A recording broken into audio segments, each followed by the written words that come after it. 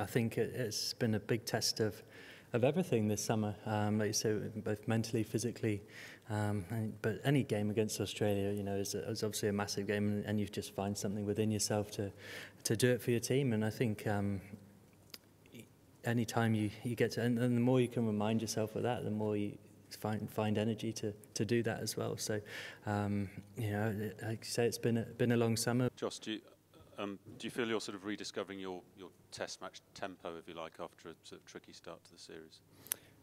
Yeah, I think I've just found it hard all series. Obviously, an excellent attack. I just don't think I've played very well, so I haven't really got in. A period at the start of your innings is always tough, and against a very good attack, you have to be on it straight away, and they challenge you straight away. So I just haven't quite been good enough to get through those periods. But I think the last couple of games just tried to fight as hard as I could. I don't necessarily feel great at the crease, but just trying to just scrap my way through it. What was your reaction when you got told you were playing? I just said on TV I was like a kid at Christmas this morning. Obviously, at times throughout a long series like this, being 12th man, it can be a long time and a long journey. But I've tried to have a positive influence on this group as much as I can. Work away in the background, do all my work and wait for an opportunity. And I was pumped to get at this game.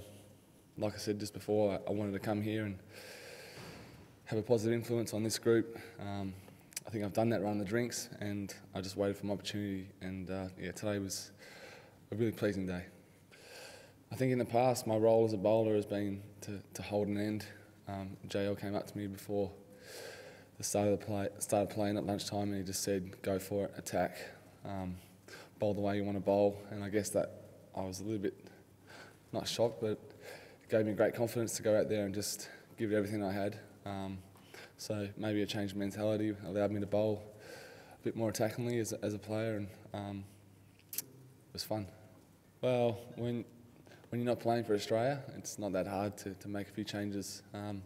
It wasn't terrible. It just my body likes to put on weight easily, and my mum loves to feed me. So haven't had as many roasts at home the last 6 months, but it hasn't been that hard. I love playing for Australia. I just love it, and I want to keep doing it. I don't know how much you listen to outside noise, but you always seem to divide opinions in Australia. Have you ever given a thought to why? Yeah, most of Australia hate me.